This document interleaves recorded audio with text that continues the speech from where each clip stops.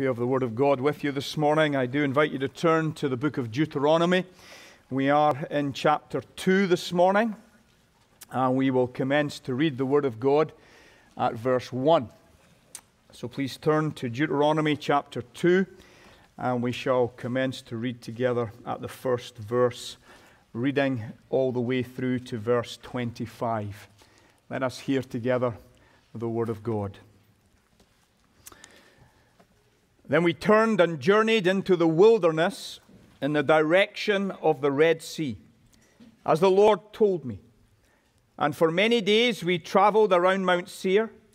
Then the Lord said to me, "You have been traveling around this mountain country long enough. Turn northward and command the people.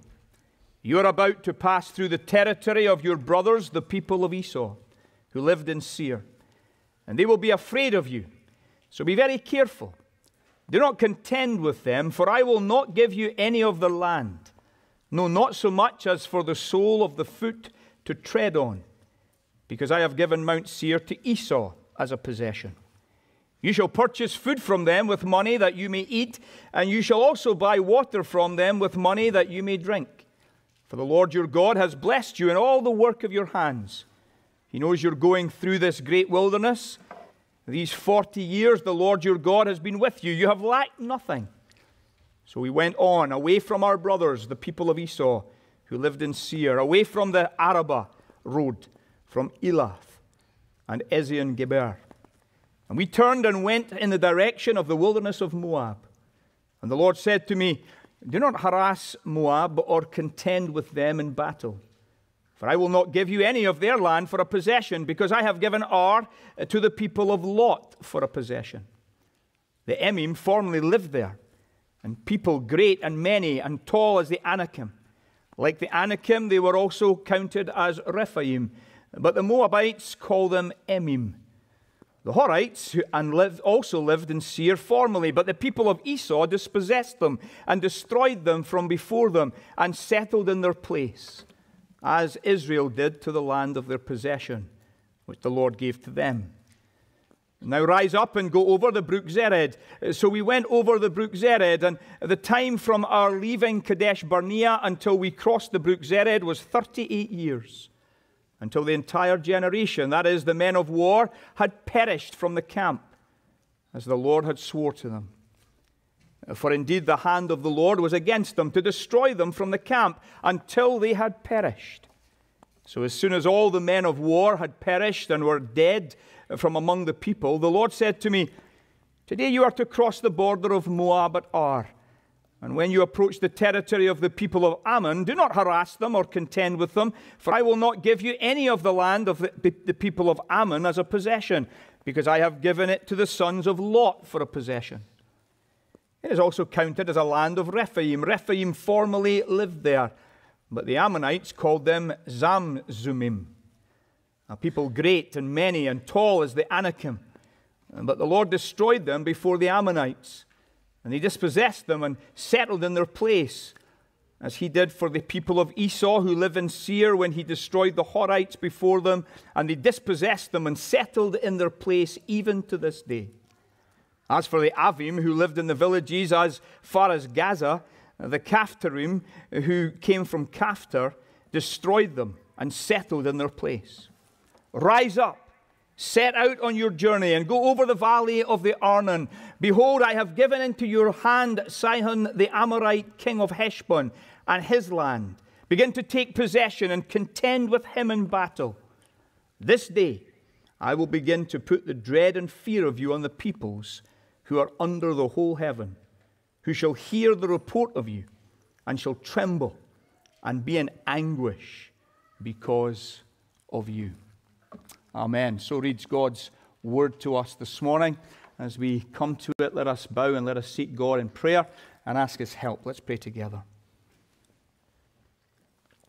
Father, we have been reminded by the hymn writer that you are the great God who guides your people through life.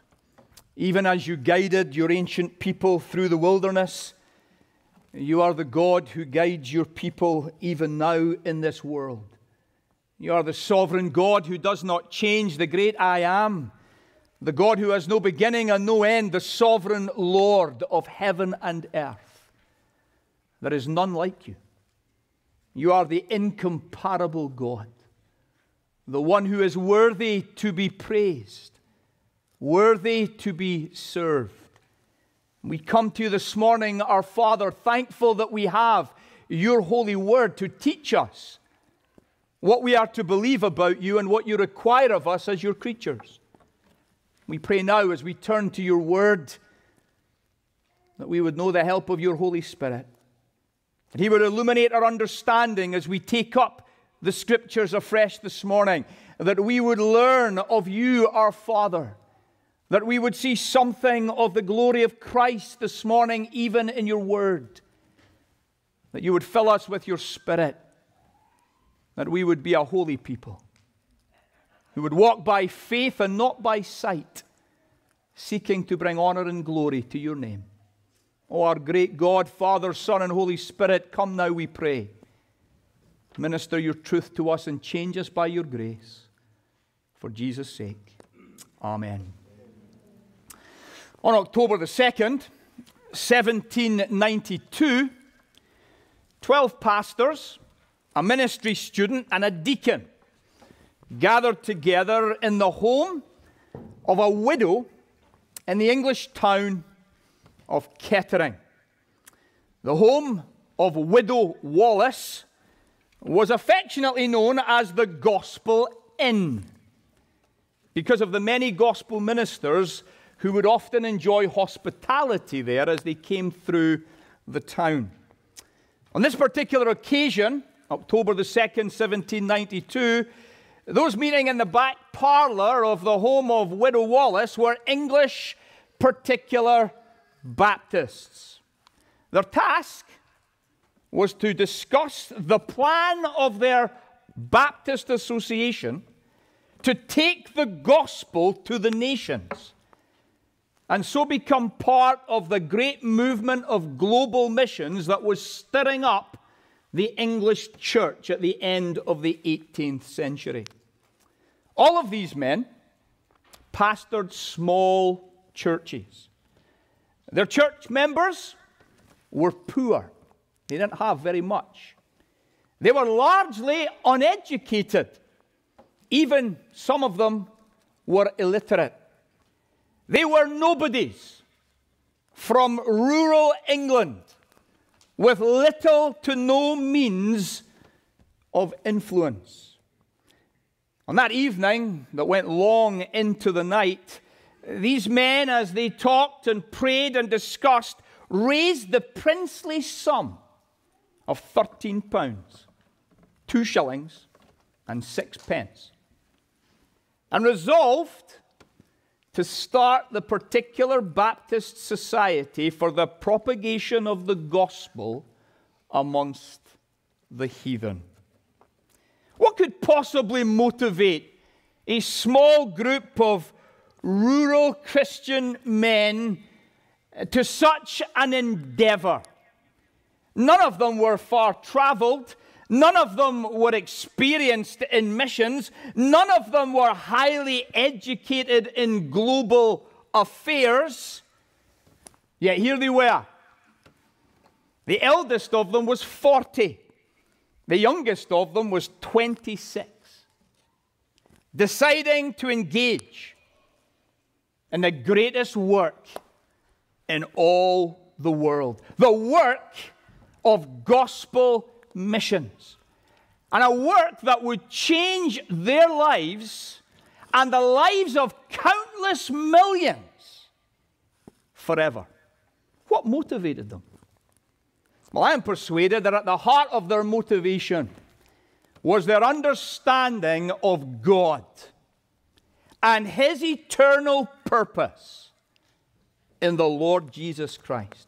At the heart of their motivation was their trust in the God of all the nations, the sovereign God who made the heavens and the earth and all that is in them, and who rules and reigns over it all for the purpose of glorifying His Son Jesus Christ.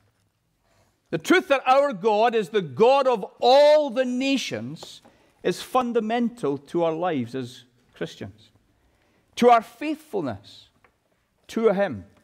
And it's something that each and every child of God must understand, must embrace, if they would be faithful to God, and if they would participate in His great purpose on the earth.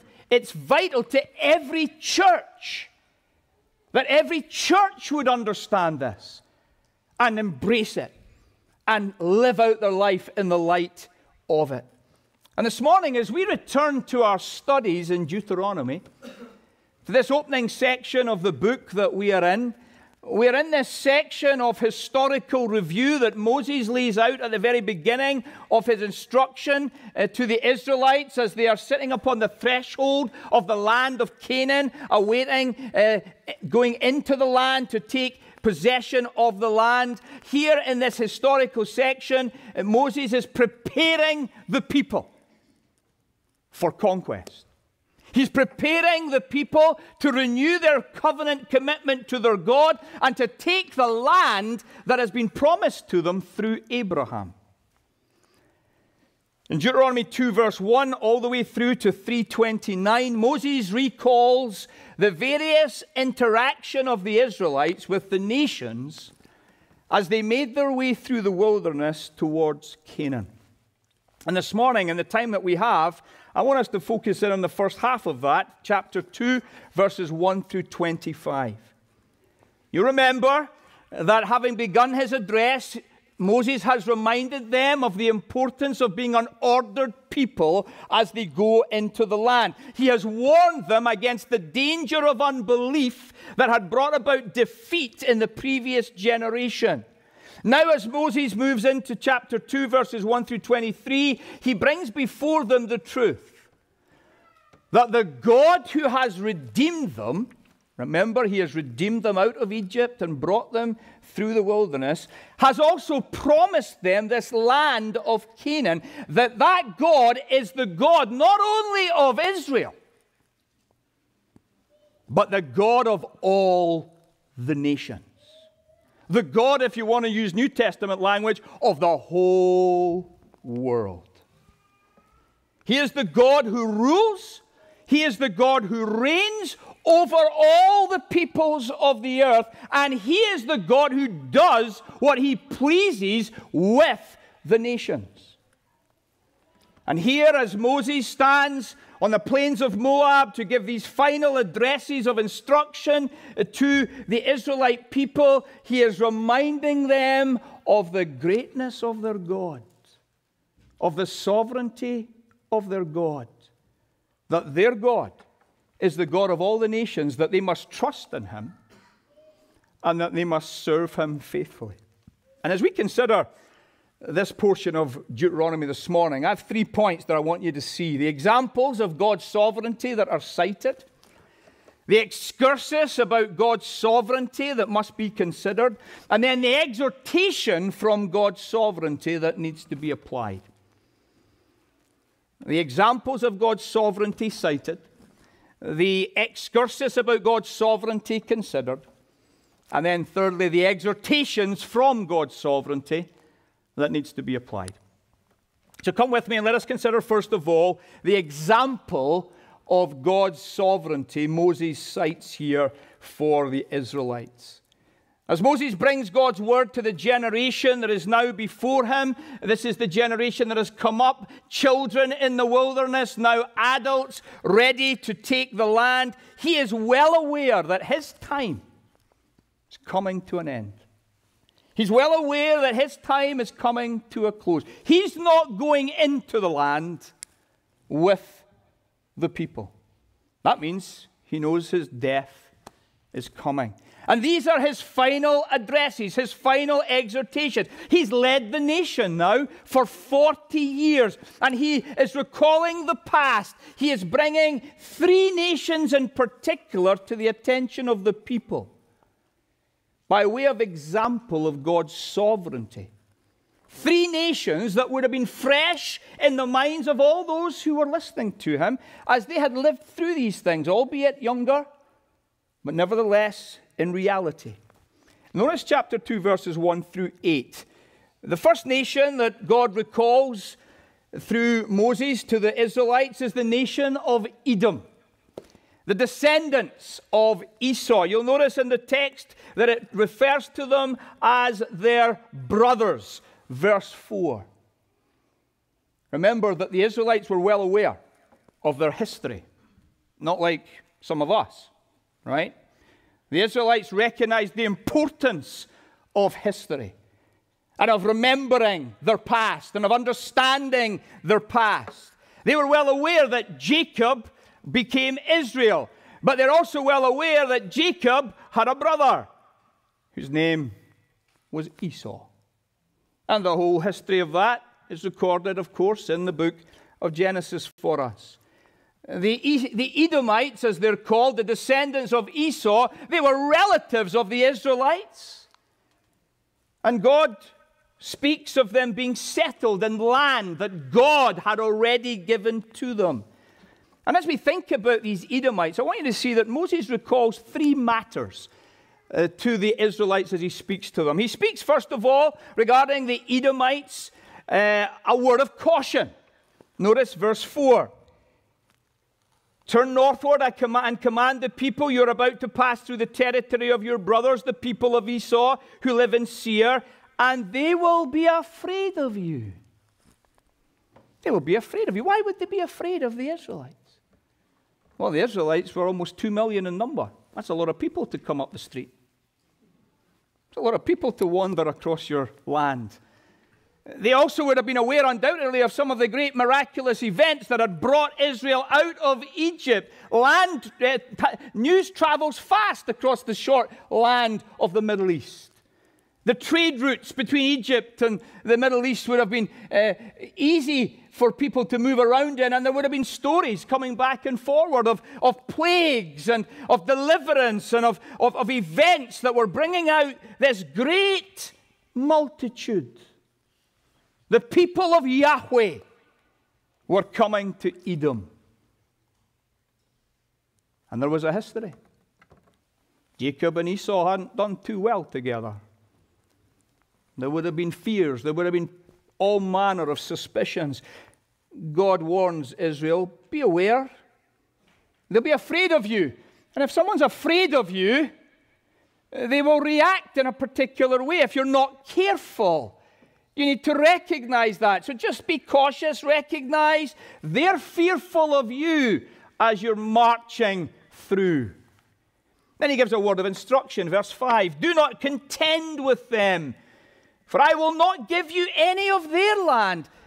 Don't start any fighting to try and take land from them. That's not your inheritance, Israel. It's not your inheritance. I've given them land. I've given you land too, but it's not theirs. There's a word of instruction given to Israel that they would not enter into conflict to try and take land that God had not given to them. And then there's a word of reminder, verses 6 through 8. Israel is reminded of God's provision for them, whether supernaturally, as they'd experienced by the manna and the quail, or whether naturally by ordinary economic trading. God was with Israel, and God would continue to provide for Israel because God was taking Israel to Canaan. Here is an example that Moses cites for Israel to consider afresh of his sovereignty over the nations. Not just the nation of Israel, but the nation of Edom. And then verses 9 through 15, we have the second nation that Moses speaks of, the nation of Moab. Moab was the descendant of Lot, Abraham's nephew. Again, relatives of the Israelites. And again, a word of caution is given. Verse 9 in our text, it tells us, and the Lord said to me, do not harass Moab or contend with them in battle, for I will not give you any of their land for a possession. Israel is moving in the direction of God's guiding and being given direction through Moses of how to conduct themselves. The descendants of Lot, like Edom, had been given their land. It was not part of the inheritance of the Israelites, and they were not to try to take it off them. We then come to verses 10 through 12, and we'll consider this in the second main point this morning. That's part of the excursus. So we want to jump down to verse 13. And having recalled the land of Edom and the land of Moab, Moses reminds the people of the time that it had taken for them to get through the wilderness. Look at verse 13. Now rise and go up and over the brook Zered. So we went over the brook Zered, and the time from our leaving Kadesh Barnea until we crossed the brook Zered was 38 years, until the entire generation, that is, the men of war, had perished from the camp as the Lord had sworn to them. It should have taken 11 days. It took them a generation. Why? They had not trusted the Lord. They had not obeyed the Lord. So they suffered because of their unbelief. They suffered because they did not do what God had commanded them. And so what do we find here? We find here in this text that part of the reasoning for them wandering for the 38 years is so that the unbelieving generation, notice this, the entire generation would die and never make it to Canaan. We have to be careful, don't we, when we think about this? It's quite sobering, I think. Moses is talking to the children of this generation. He's talking to them about their parents.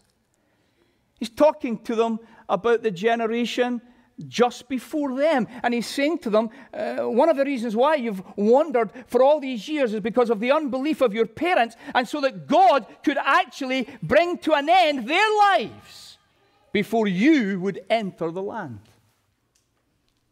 Unbelief, as we saw last time, it's a serious matter with God. We tend to downplay it, we tend to poo-poo it, but with God it's a serious matter. It brings all manner of hardship, all manner of suffering, all manner of difficulty into our lives when we do not trust the Lord. And so here we see God making it clear that he had determined to kill off the entire generation Moses had led out of Egypt as adults because of their unbelief. They would not inherit the land because of their rebellion against the Lord.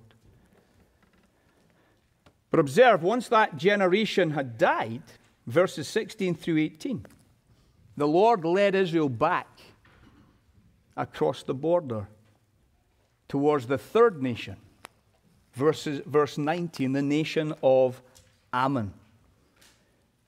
And when you approach the territory of the people of Ammon, do not harass them or contend with them, for I will not give you any of the land of the people of Ammon as a possession, because I have given it to the sons of Lot for a possession.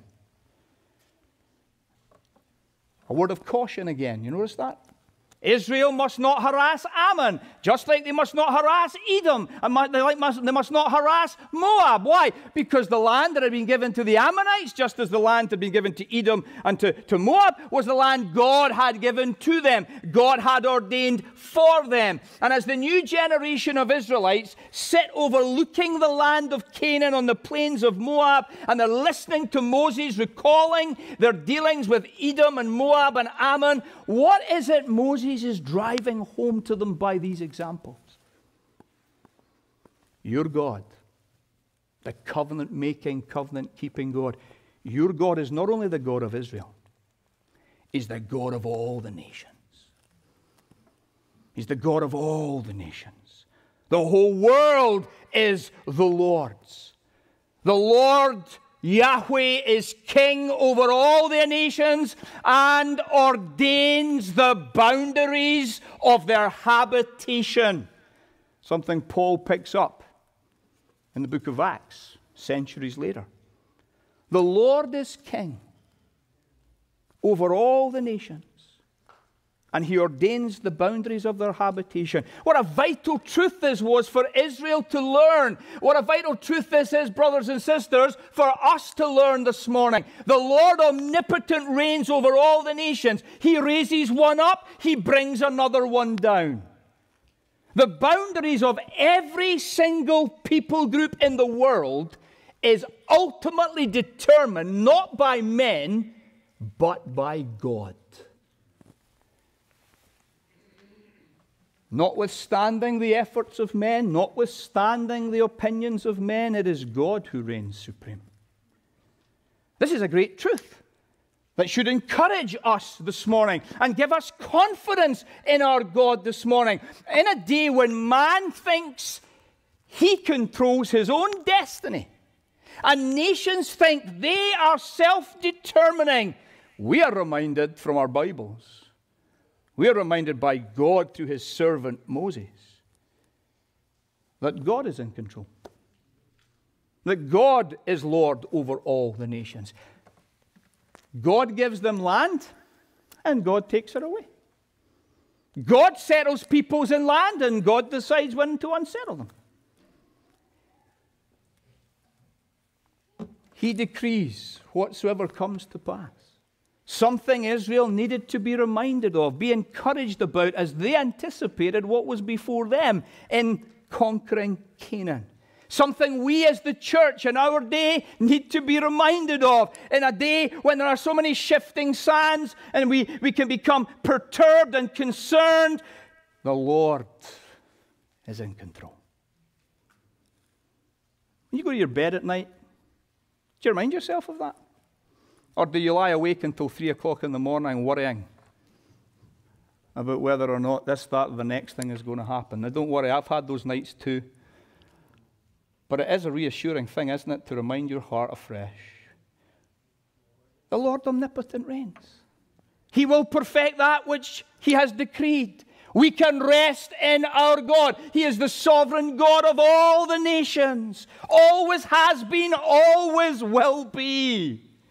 Oh, my dear brothers and sisters, how important it is to see this, to understand this.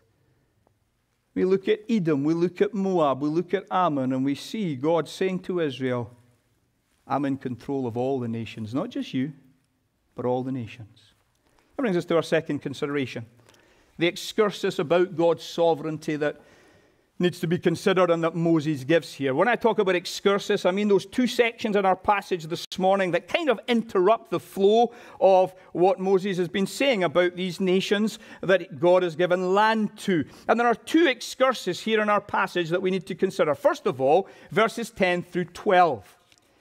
The first excursus is in verses 10 through 12. Just after the recollection about Moab, Moses gives his first excursus. And in it, he speaks here of those who possessed the land of Moab before the Moabites. God loves history. Did you know that? So should you. Right? It's amazing. He speaks of the Emim, of legendary status like the Anakim. You'd be glad you were not reading the scriptures publicly this morning. The great warriors of old, they were also known as the Rephaim. You know where all these modern sci-fi movies try to get all their names from? It's funny, isn't it? They all sound like Bible names. You know, Luke Skywalker and the whatever. And you think, somebody's been reading the Old Testament. Right? Because God had these nations long before men invented them for the movies. He speaks of the Horites, dispossessed by descendants of Esau to give Edom its land. So here are the Moabites, and they dispossessed the Rephaim, and here are the Edomites, and they dispossessed the Horites. We have this peculiar little phrase then, tucked in verse 12. Did you notice it as we were going through? Can't skip it, got to see it. As Israel did to the land of their possession, which the Lord gave to them. That's a little editorial note. I believe added by the final collator of the book of Deuteronomy when he gathered all the sayings of Moses together. He slips this in for future generations to remind us of why God is actually telling us all this. You ever wonder?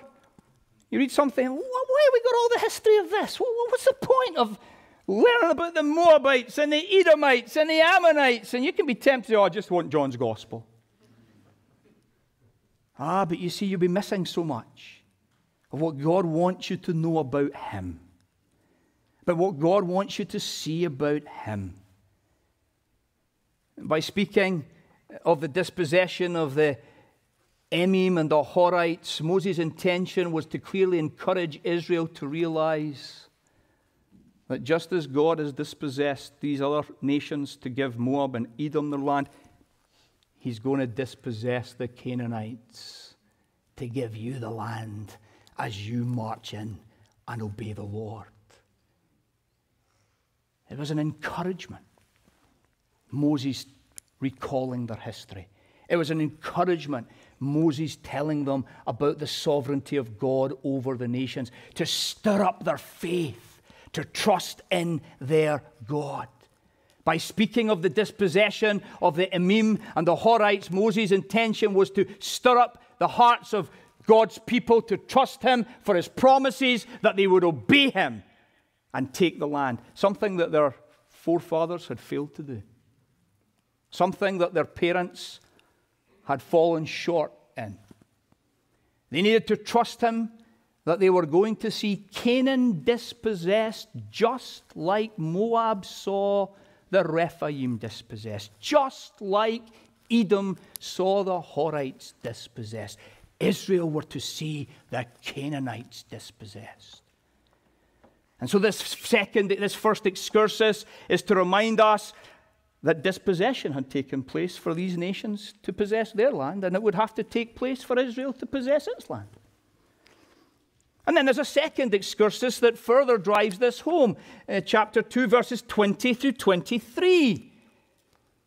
It is also counted as a land of Rephaim. Rephaim formerly lived there, but the Ammonites call them, and I love this one, Zamzumim. Only a Scotsman can really say that. A people great and many and tall as the Anakim. But the Lord destroyed them before the Ammonites. So we found out that the Edomites and the Moabites, they dispossessed other peoples, and the Ammonites, they did it too.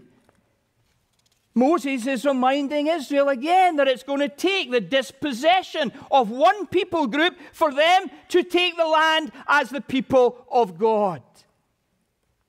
And they needed to trust God, the God of the nations, the God who has done it for Edom and for Moab and for Ammon. He's going to do it for Israel, because he's not only the God of Israel, but he's the God of all the nations.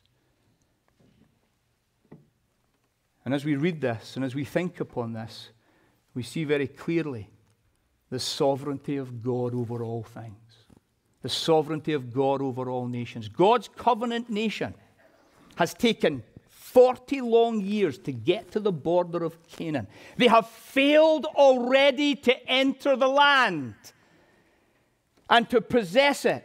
Remember? The spies went up to spy the land, and 10 of them, no. 2 of them, yes. 2 of them are still alive. Caleb and Joshua, they'll go into the land. The others are gone. They didn't believe that God could do what God said he would do. Joshua and Caleb did. The God of all the nations dispossesses to give possession. This is the sovereign Lord of heaven and earth. This is the Lord of glory that we have to understand. This is the God with whom we have to do. What better way for Moses to encourage the people as they're looking over the plains of Moab and they can see the land of Canaan and they know there's a great fortified city like Jericho and many others to be taken. What better way for him to encourage them than to remind them, your God is the God of all the nations. And he dispossesses to give possession. Trust him. What he has done with other nations, he'll do for you. You see, the Lord is king over all the nations, and he chooses who wins and who loses. He chooses who wins and who loses. Now, I realize that to say something like that in the 21st century is a most controversial statement. Indeed, for some of our modern neighbors, it would give them a meltdown. With all the calls we have today about all the way people are looking at history and all the way they want to revise it and reinterpret it. Listen, here it is in all its naked truth. God is Lord of all the nations, and God dispossesses one to give possession to another, according to his purpose and for his glory. And there is nothing men can do about it. Oh, men try. Men reject this notion. Men will not have this notion. Now, listen, we're not saying that every single event in the history of the world where one nation dispossesses another nation means that the nation that did the stealing of the land has done the right thing. We're not saying that. We're not exonerating any evil conduct of any people group over another people group with regards to what honors God. We're not saying that at all. Man is responsible for his conduct. But ultimately, God decides who wins and who loses. God decides that. Edom dispossessed the Horites.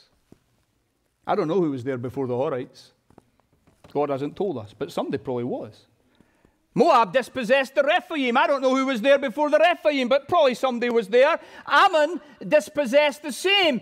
But it was all because God determined it would be that way.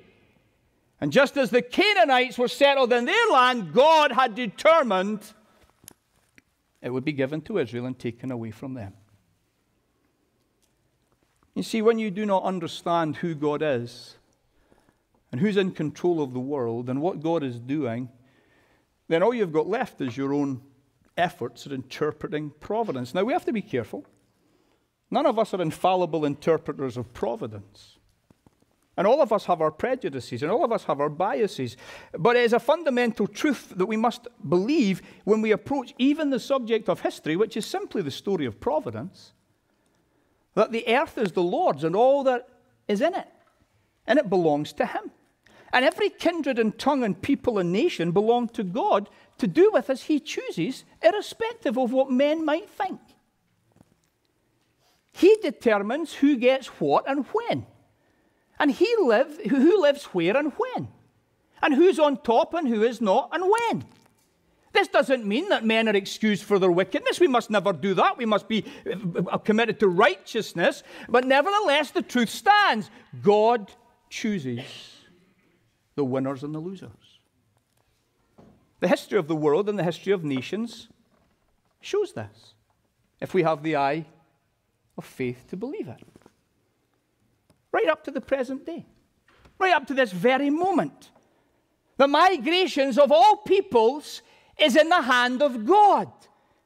I remember a few years ago watching the BBC, which I do fairly regularly to get better news than you get in America. I've done it for 17 years and I've got no interest in changing that. In fact, I'm even more convinced than ever. You should watch the BBC. It would help you. Don't believe everything, but it's better than your average American source. But I remember watching a video on the BBC of the migration of men, mainly men, coming from the Middle East up through Hungary and Austria to the border. I'd never seen anything like it, really, since maybe film I've seen of the Second World War. The migration of a people group, or a section of that people group, to the heart of Europe. And people were staggered and shocked and terrified, and all manner of comments were being made. But I remember sitting thinking to myself, what is God doing? This is fascinating.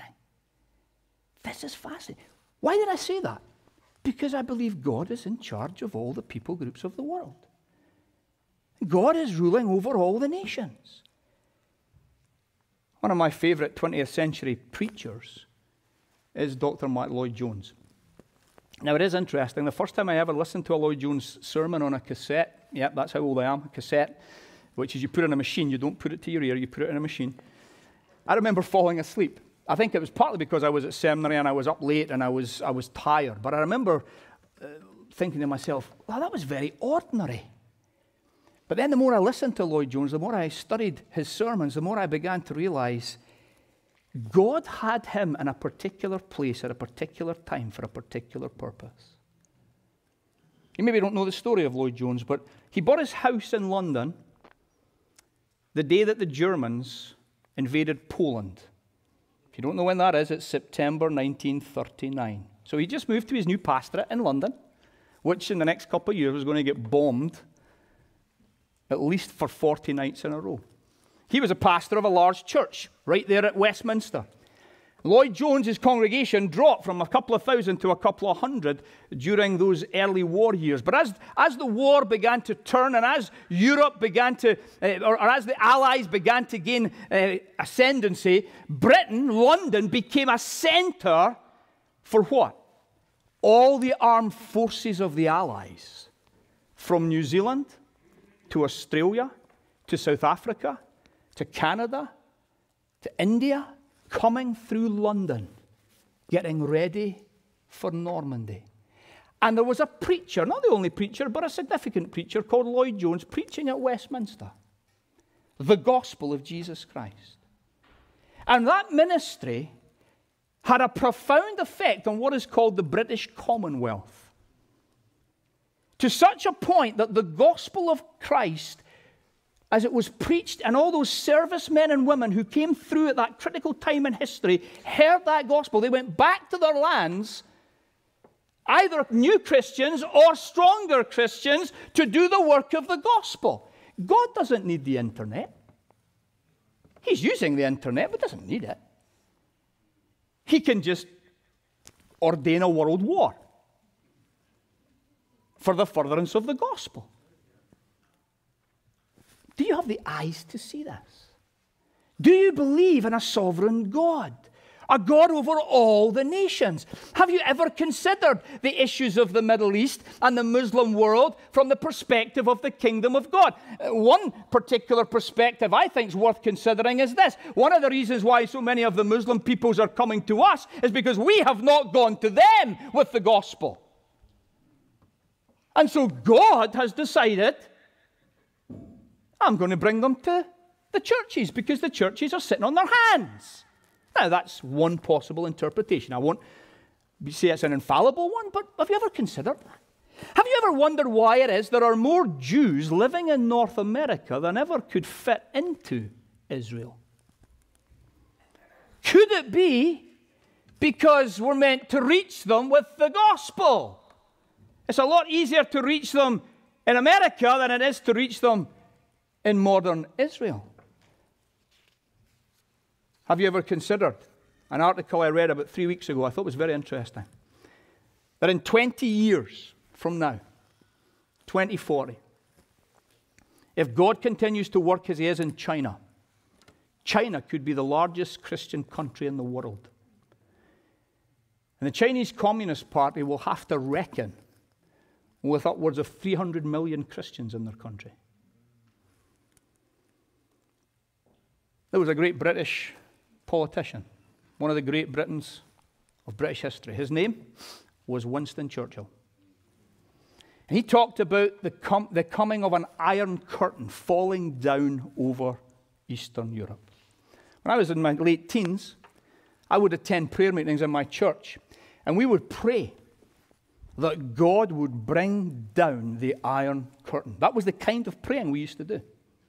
We would pray that the gospel that was being preached from a radio station in northern Italy would reach Albania, where the president had said God was dead.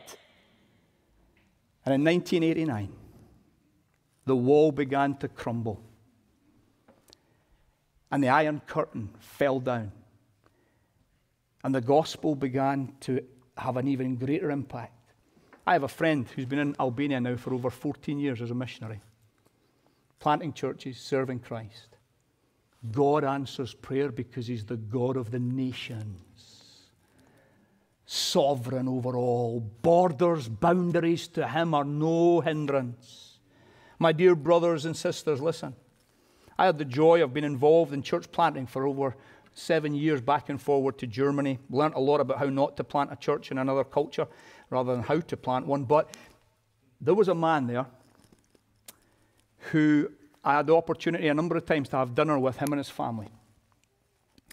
He was a former Muslim. He had been in a refugee camp in southern Lebanon in the 1980s. If you know anything about the Middle East history, in the 1980s there was great conflict between Lebanon, South Lebanon, and Israel and Hezbollah and the Druze militias and all of that. He was in a refugee camp with his wife and his children. And one particular day, the militia backed by the Israelis came into that camp and massacred everybody. He was shot. His wife and children were killed. He was airlifted to Germany. He showed me his bullet marks. He had a number of bullet marks. I've never forgotten that, when he had been shot. He was airlifted to Germany. He was a Muslim. He was airlifted to Germany. He was taken to a hospital in Germany where a German nurse began to nurse him back to health. In the process of nursing him back to health, she gave him the gospel. In the process of nursing him back to health, he heard the gospel through this nurse and believed in Jesus. In the process, they fell in love. And they got married. And they had children. I've met the whole family. He can still tell the story of seeing his wife and children lying in pools of blood in the refugee camp. What a horrendous experience.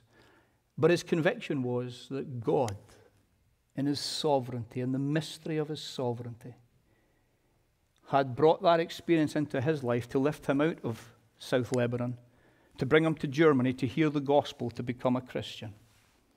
It's not the end of the story.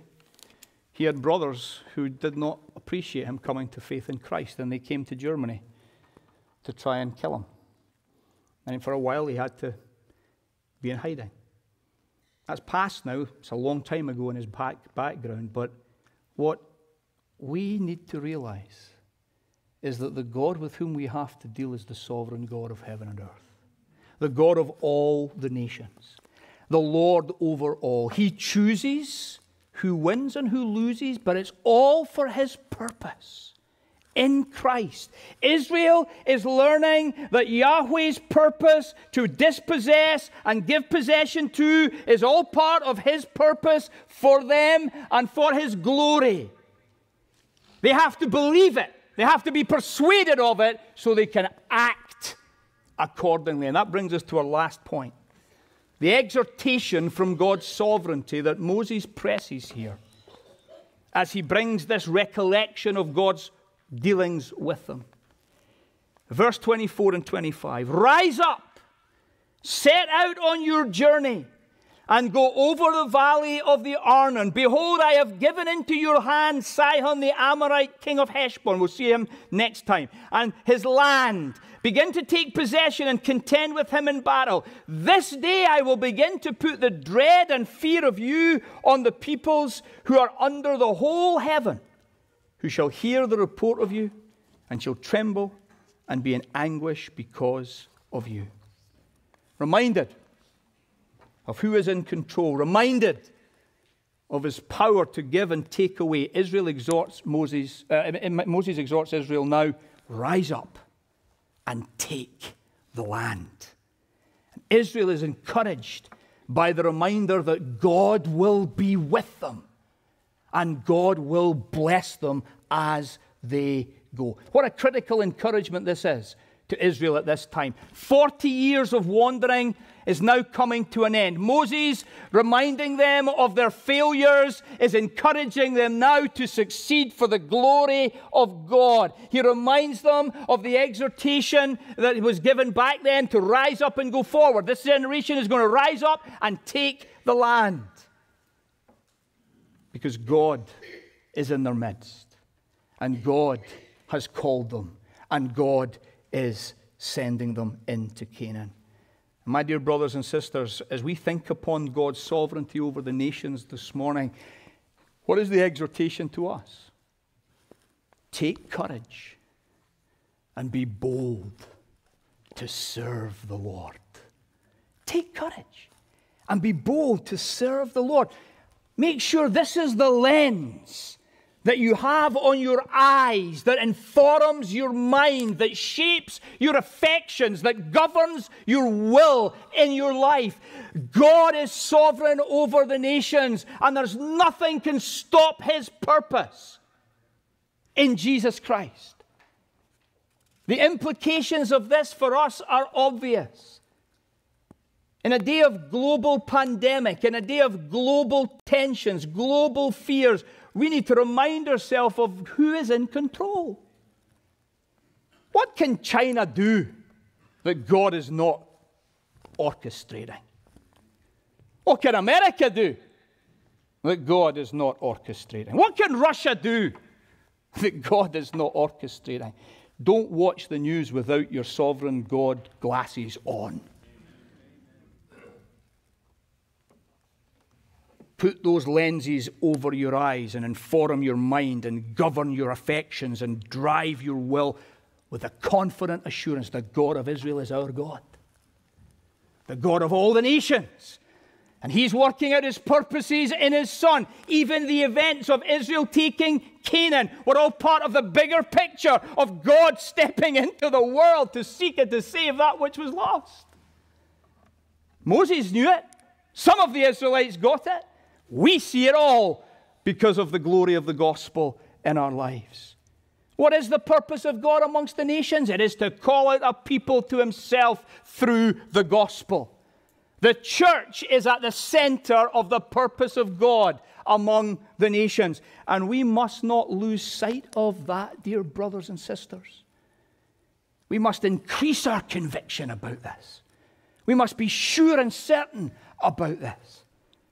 With all the noise in America and around the world, we need to keep our eyes fixed on the Lord and upon his word. And we need to be governed by his truth, trusting in him, knowing who he is, knowing what he is about, and seeking then to order our lives in such a way as to reflect the fact that we actually believe this. I want to ask you as we close, is your doctrine of the sovereignty of God too small? Is your confidence in the gospel lacking? Or are you persuaded that the God of Israel is your God this morning through Jesus Christ? You might not be a Christian here this morning. You might wonder about the practical implications of Christianity and whether it makes sense in the big, wide world in which you live. Let me make it very clear to you. You cannot make sense of human history apart from God and Jesus Christ. There is no making sense of it apart from God himself and his Son, the Lord Jesus. Christ stands at the center of human history. We read something of it in Revelation 20 this morning. Israel took possession of the land of Canaan, not as an end in itself, but as something part of a bigger plan and purpose of God to come into the world in Jesus Christ to bring about the accomplishment of salvation. Christ's life and death and resurrection are at the very center of all of human history, securing salvation and bringing us hope, not only for the Jew, who he came to first, but the Gentile, us, the world, all the nations. God's whole purpose for creating the world was to show forth his glory in the person of his Son, and to save out of the old rebellious humanity of Adam and Eve a new humanity in Jesus Christ. This is what it's all about. This is what the world is all about. This is what God is doing in the world. Now, I know that there are many people who would mock and scoff and laugh at that, and they reject that. That's unbelief. That's what we are by nature. But God reveals it to us in his word, and we are called to believe it and live our lives in the light of it. And so ultimately, this is what the world is all about.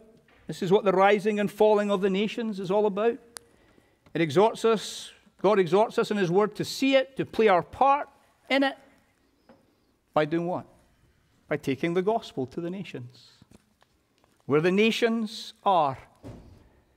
Now, for some of us, that means right here in our city. I know that that's the case. Why? Because we live in one of the most diverse cities in America. It's wonderful. The nations are here. right? Spanish-speaking folks, Chinese-speaking folks, Mandarin, Cantonese, all manner of languages in our city, all manner of communities in our city. Some of us may never have to go anywhere except just across the street, down the road to the coffee shop, engaging in the park, getting to know someone from a different people group than ourselves and telling them about Jesus. Yes, you can be a missionary right here in Sacramento, and you've no idea what that might do in the purpose of God to the nations. And then, of course, we have the other aspect of it, to actually go to the world. And there's an exciting opportunity for us this year as Kyle and Hannah, we trust by the grace of God, will be our first going members to take the gospel, to impact the nations. You might think to yourself, well, it's only 2 people. That's true. But God is able to take 1 person and change a nation. Now, Kyle and Hannah do not have such an inflated idea that they're going to be legends, but they want to be faithful. They're heeding the serious call of the Word of God to lay down their life, and we're going to be behind them. Just as Andrew Fuller promised Carey, we're going to hold the ropes while they go down into the mine. And that means that we in Sacramento, in Immanuel Baptist Church, we're not only involved in reaching the nations here, but we're going to be involved in reaching the nations there. And brothers and sisters, this is the mindset we need to have as the people of God. William Carey was 31 years old when he met in the Gospel Inn of Widow Wallace's house. He was one of the pastors who began the global mission effort amongst particular Baptists. Within a few short years of that meeting on that evening, he would be bound for India to take the good news of Jesus Christ to the perishing millions of that nation. Part of the process that led to Carey going to India was a sermon that he preached on Wednesday, the 13th of May. The 31st of May, at the Nottingham Association meetings. His text was Isaiah 54, 2 and 3. And from it, Carey challenged the church of his day to rise and go into all the world with the gospel, with those famous words, expect great things from God, attempt great things for God. Now, whilst there is historical debate as whether he said it exactly that way or not, the point he was making is surely there in the sermon. If our God is the God of the nations, which he is, and he is sovereign over them all, which he is, and his purpose centrally is upon Christ and the gospel and the church, which it is, then surely we who are part of this great purpose of God should seek to live all of our lives as those who really believe it and who are completely persuaded by it, so that we might see our God accomplish his purpose for his glory in even our short lives. May God help us this morning, brothers and sisters, to see who our God is, to love him, and to want to bring honor and glory to him. Let's pray together. Father, we're humbled when we come to portions of your word like this that expose us afresh to your sovereignty, to your power, to your greatness, to your majesty and glory. Father, we know that you are the God who made the heavens and the earth and all that is in them. We also know that you are the God who has a great and glorious eternal purpose that you are working out through Jesus Christ, your Son. We're amazed that we have a part in this, Father. We could have so easily still been in our sins, blind, deaf, dead towards you, having no interest in you, no interest in your gospel, living for ourselves. But we bless you for your grace that called us from our unbelief to trust in you. Thank you for your word that reveals who you are, reveals what you are like, calls us to trust you, to serve you. Father, we pray today that we would be a church that is characterized by an understanding of who you are and your sovereignty over all the nations. And that even as nations rise and nations fall, and even as the sands of time continue to shift, our confidence our trust would be in you. We would be wholeheartedly committed to the gospel of Jesus Christ, to making him known amongst the nations, whether it be here at home or to the ends of the earth. Father, enlarge our hearts, enlarge our understanding, enlarge our commitment.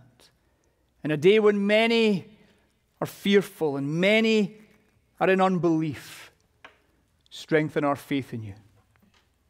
Lead us forward, O God, to live for your glory, that we might honor your Son. For we ask it in Jesus' name. Amen.